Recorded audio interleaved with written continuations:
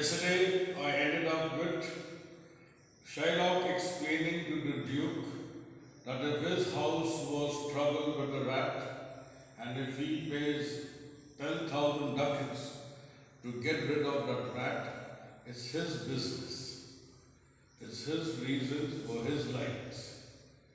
So here, he's trying to justify to the Duke that there are certain people who do not like a roasted pig to be sliced or with his mouth wide open. The other one is, some people cannot tolerate the presence of a cat. And there are some they get irritated when they hear the high shrill notes of a bagpiper. Okay. Now he says it is they likes or dislikes. Now some people like it, some people they don't like it. And what is the answer to that? It is their own whims and fancies. Now you cannot force a person to like something which he dislikes. Like you cannot force him that to be happy with a roasted pig sliced and his mouth wide open. Now cats are harmless creatures, but some people they don't feel comfortable. So they detest a cat being in the house. But you cannot force them. You cannot play with their emotions. Now on the other reason, where the high shrill notes of a bagpipe, okay, you cannot force anybody to like something because you like it. And if there are any other adjustment made, suppose just to please another person, you may make some adjustment or you may compromise. For whom will you compromise? You will compromise only with those people whom you love.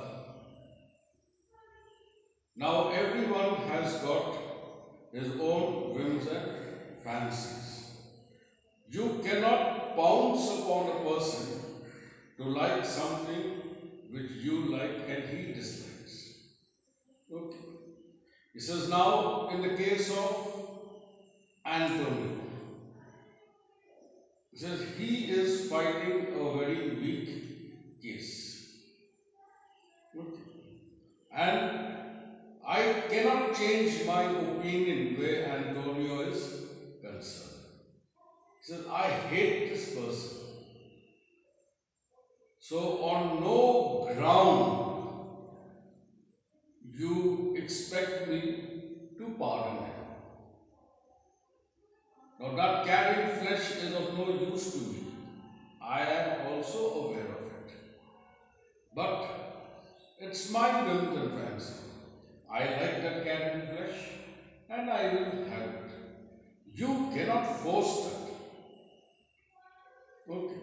Now my emotion and feeling is totally against Antonio. So on no grounds you can force me to show some love and affection towards this man. So now I hope I have given you a satisfactory answer to what was your underlying motive. Your underlying motive was that I should pardon Antonio, but now I am telling you very straight that this man I detest, I abhor him, I hate him. So don't expect me that I should take a liking to him or start loving him, and neither am I going to forgive him. Now on hearing this, the way Shylock had answered the Duke, Bassanio was quite offended. He said, this is no answer, thou unfeeling man, to current of thy cruelty. He said, there is no need. Okay, this is no way to answer the Duke and to express your hatred towards Antonio. You're only showing how much you hate him and how angry you are with him. Okay. And the cruel action which you are now going to give him in the form of extracting the pound of flesh. Shylock, I am not bound to please thee with my answer. He said, now let me tell you one thing. I am not forced. I am not compelled to answer your question. I am answerable to the court. Then again Bassanio asked a question. Do all men kill the things they do not love? You think, is it necessary that everyone must kill something which they do not love? So Shylock also says, hates any man the thing he wants to do. Okay. He says now nobody kills anything if he is in love. If he loves something, he will not harm it. It's only hate that encourages a person to kill. So now Shylock knows that Bassanio is a very dear friend of Antonio.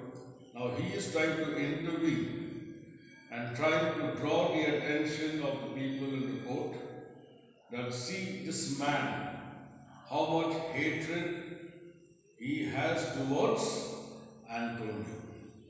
So I shall keep it till here. Then further on we shall proceed with the argument in this court case. Okay. So tomorrow I shall proceed. Thank you.